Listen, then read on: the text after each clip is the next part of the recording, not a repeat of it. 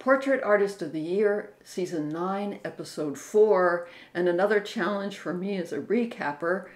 And this is a recap, so if you want to watch the whole episode, go to Prime Video, or you can still find some episodes on YouTube, but they're never really in order. Let's get started.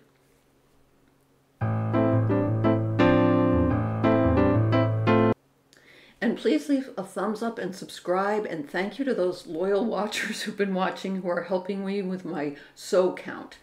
If you watch, you know what I'm talking about. I'm doing my best. So here's our first one up. I really like this one. I always like this device where someone will use a rectangle and put the figure on one side. I just love that. I don't know why. It's a device I enjoy. Wow, look at that. That's really strong too. So these are the self-portraits, and we get to see these are the things that that got them onto the program. The judges have said they want to see more from these artists. I love the coloration of this. It's really captivating. So I'm curious to see what he does today. Wow, look at that too. A lot of depth in that. Now he's not going to have the kind of time he had here to resolve the whole image. So that will be interesting to see today too. This is interesting as well. Oh, and I should say, I do believe that this person is a stitch artist, meaning she's going to sew today. So she's at a disadvantage because she's not going to have the time to do what she needs to do. But that's going to be interesting.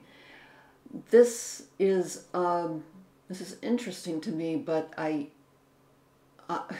I'm sorry. There are times when I'll see an image and I think, oh, I remember painting that. You know, I was at that stage at one time. Oh, this I really, really enjoy.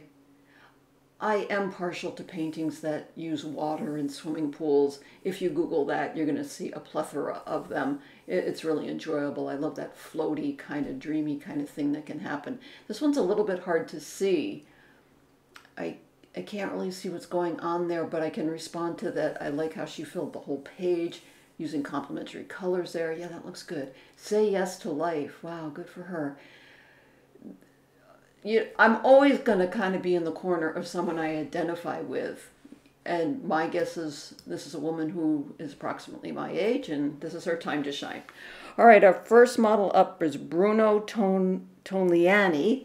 I looked these up phonetically, so I hope I have that correct. He is an Italian choreographer, and I think he's known in the States for being one of the judges on Dancing with the Stars. I'm not sure about that because I might have watched that program once. I can't remember. 4 hours in, the artists turn their easels around and we get our first look. And he is going to pick one to go home with him, and that will be an honor. Here's the stitch artist. That's pretty incredible to do that in stitchery. It means that you've got to have the sketching skills, so you got to get that blocked in first. Then you got to thread your needle and go up and down a lot. When I think about it, it makes my shoulders and my arm hurt. That's a lot of stitching. And here, with a close-up, we get a nice look at what would probably develop. Unfortunately, maybe over a month's time, certainly not in 4 hours. There is a lot of depth there and a lot of understanding of color. So I enjoy that. And I realize I just said the word sew, which I'm trying to avoid. I'm going to try to keep count on my fingers how many times, but I know I'm going to do it. I'm trying not to. This one is hard to talk about because well, how do you, okay. This is someone who is matching what they see to their palette. There is no color swap out going on here. So there's no insertion of other colors that could be replaced instead of the colors that they're trying to match. And because they're trying to match, and I suspect it was under bright lights, everything got a little bit washed out. And that's what happened here. And I'm surprised because remember his self-portrait, I was really intrigued by the color he used. And it was an inventive use of color. Here's the third one. Again, we haven't quite struck a likeness. There are features that are similar to Bruno's, but is it, would you instantly recognize this as him? No. Once again, we don't have any color swap out going on at all. Thankfully, they've used cerulean blue behind, which I always like behind the orange tones of a Caucasian person. It's a fairly large piece, so that's ambitious. None of them make my heart sing and make me say, "Oh my gosh, I really want to see more from this painter." Most of them are paintings that I'm not going to remember as soon as this recap is over, and I'm looking for something that kind of hooks you in, makes you say, "Oh, wait a minute, this person is doing something that I'm interested in seeing more of," and maybe they will in a few years' time, but not right now. I don't know what the roses are about. Doesn't matter. Moving on. Let's see which one he picks to take home. He's got a tough job. All right, he picks this one. She's thrilled. She should be thrilled. Yay. I found that particular grouping underwhelming. I don't know how you felt. Because hashtag Joe is always wrong, and boy, am I going to be wrong in this episode as well. Helen Sharman. She's a British chemist. How cool is that? Wow. So they put her, behind her, this rainbow thing, kind of like it was emanating from a prism of some kind. And I thought, well, that's interesting. You know, her accomplishments are so incredible that I hope that they're mirrored somewhat in her portraits, which will be hard to do. Here's the first one up. Definitely looks like her. This is a stronger field already. This again is matching to what they saw. So I want to pick up my cerulean blue and put some blue underneath those eyes. I want to pick up, oh gosh, like a redder tone in order to make those cheeks. Everything is just very pale and washed out. It's completely accurate, but I don't, and I know that your portrait should be accurate. Yes, I remember her self-portrait, which was also very dark and tonal as well. So that's her style. And you have to stick with your consistency of style. And she really did do a great job on the likeness. It's a good size. Everything is resolved. I really do like the coloration in the reds on the shoulder. So, I think I'm never going to be able to stop saying so. It's very difficult. Here's the last one. Oh no, this isn't the last one in the group. This is the second one. This one I think is pretty extraordinary. Once again, we have somebody who is not really interested in being a colorist. And that really is fine, because this does have a variety. What this person's done, in a way, is they have made color value swap outs, because the grays and neutrals that they've used have not gone into gray and neutral. If you squint your eyes, look at the gray behind her head. There's a lot of blue in that gray. And likewise, if you look at the oranges, if I squint my eyes, let's see. Yeah, there's quite a bit of red in those. And I think the browns were mixed. She's right on the verge of just having it be completely neutral, but she kept her neutrals somewhat colorated. That's probably not a word, so it works. Now this one is much more, yay, what my style and the kind of painting I really like. Because I like being able to see somebody's brush strokes, because it says I'm a painting. I like when someone looks at individual patterns and assigns a color value to it and then makes the shape. And you do that over and over again until you have forms, and those forms will create a likeness. And that's exactly what's happening here. It's either called carving a painting or building a painting, but that's what's happening here. And you can see there's hardly any outlining going on.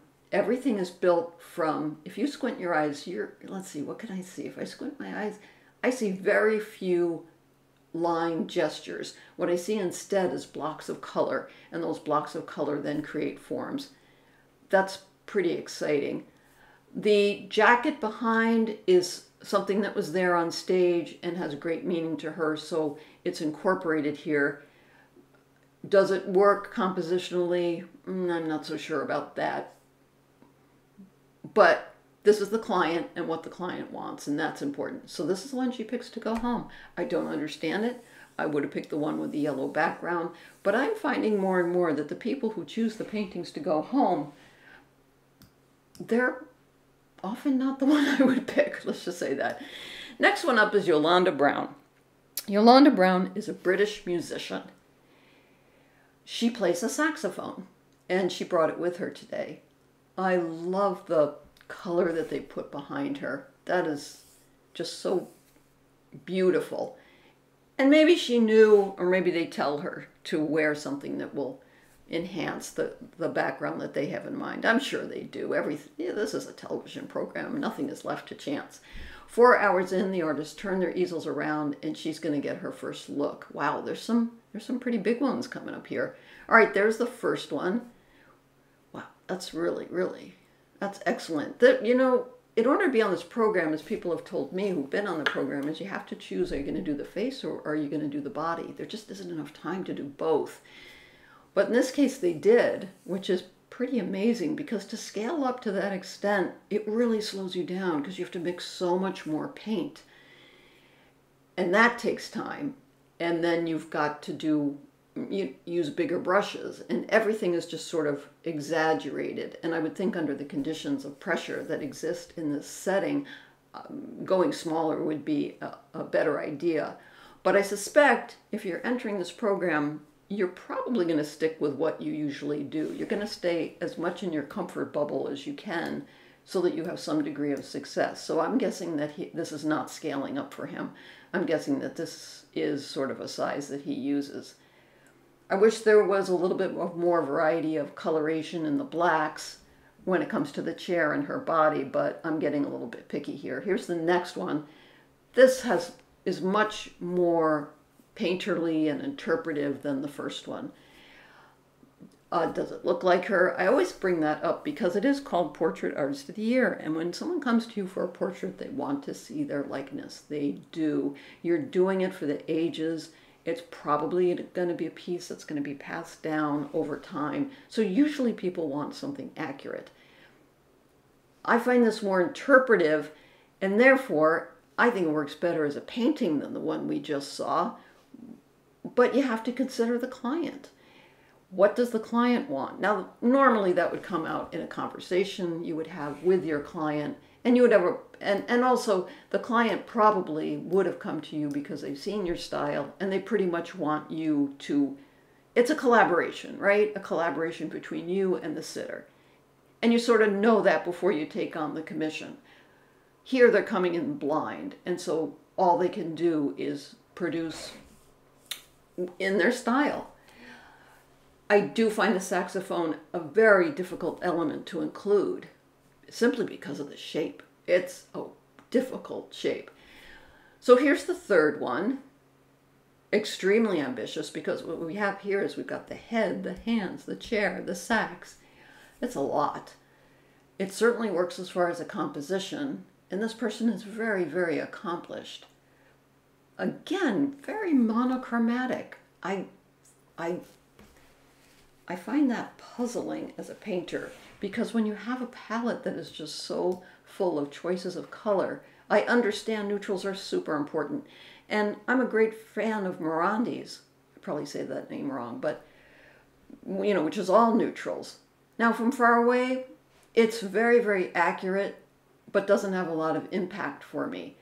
I know I'm being picky here, and I know that's wrong. These are just reactions to paintings. So let's see which one Yolanda Brown picks.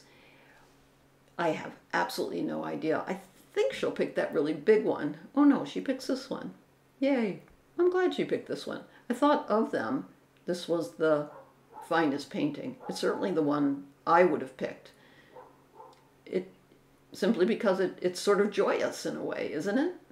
And a little bit free-flowing. Not free-throwing. That would be something different. That would be basketball. Judging begins. Now in the judging, these poor folks, they couldn't tell anybody that they were coming today, so for a month they've known this is going to happen. They have to get to London. They can't stay in a familiar place. They have to schlep all their stuff to this venue. They've got hot television lights. They're interrupted for interviews. They have 2 hours to work in the morning, then a lunch break, and then 2 hours to work in the afternoon. Then I don't know how long it takes for the judges to deliberate before they come back and do the final judging. So I would need to bring a pillow, a duvet, and maybe a comfort animal as well, because this would throw me so far off my game. Here's the first one up. This is one of our finalists, and I'm happy to see her here. This is something I'm going to remember because it has a little bit of interpretation to it. It isn't just an accurate portrait, whereas this one is a very accurate portrait. Almost seems a little bit like a poster to me in a way. That poster kind of painting that you see, for example, for movies, or really used more in commercial kind of art. And this one, this is the bomb. This is just beautiful. I just think that tells me so much about her intelligence and her interior life, and the use of neutrals is just beautifully balanced against the color on that shoulder. Wow. Final judging begins. And this is the time when we get to see the self-portraits next to what they did today. The self-portraits, they had lots and lots of time. Oh, good. That's the one we couldn't see very well at the beginning because it was at an angle. It's a cat. That big white shape in front is a cat. Oh, I didn't realize that. All right. Well, I just don't think she had the time to do what she would be able to do. I think she would have resolved the figure a lot more than she was able to do in the time. I just think she ran out of time. But she'll be judged on what she did, not on what she didn't do. This one, yeah, I really, really liked his self-portrait. Oh, I really had high hopes for that self-portrait. I wonder if he had gone smaller, no, it's not a size issue. What it really is a light issue. He had really good lighting in terms of drama on his self-portrait, and in this program, you don't have dramatic lighting. Everybody, it's very well lit, but you don't have a specific light source, which really helps define forms. Oh, I remember, yeah, this gal. Ooh, she's good. She's gonna be tough to beat. Wow, look at that. It's almost photorealist on the self-portrait, and then what she did today is much looser. And of course, I like the looser one, but that's interesting to me. She'll be able to handle the final commission. Now, which one will they pick? Hashtag Joe is always wrong, so I don't know. And in coming episodes, wow, am I wrong? It's almost shocking. But let's see what they do. The winner is this one. Yay! I'm really excited that it's this one. I actually think this might have been the best. Yeah, I'm going to go with this was the best painting of the day.